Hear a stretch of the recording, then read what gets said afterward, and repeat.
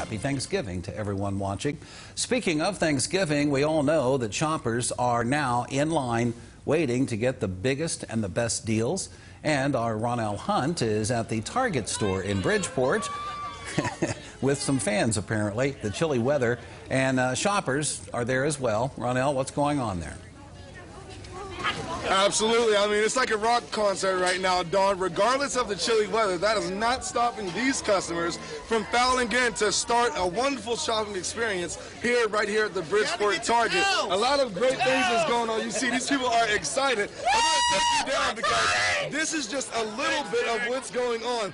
This line that you see constantly coming behind me is just a small to some of the Target employees, and they said close to 300 people are here finding their way in. As you can hear behind me, it has nothing to do with the cold. It has to do with what this shopping experience is all about. A lot of great deals are going on within the area, but a lot of them said they just came out because this is tradition.